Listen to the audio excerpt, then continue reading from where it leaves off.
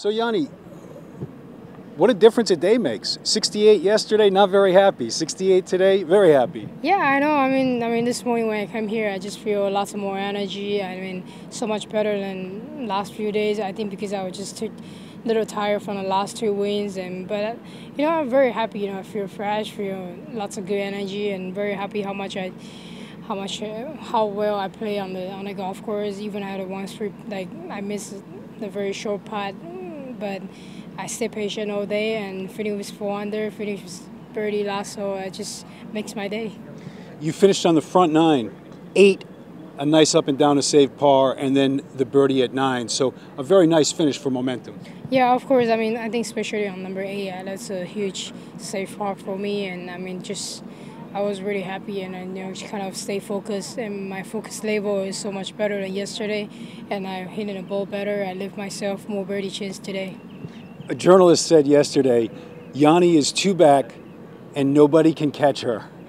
What? I'm a 2 back, but nobody can catch me?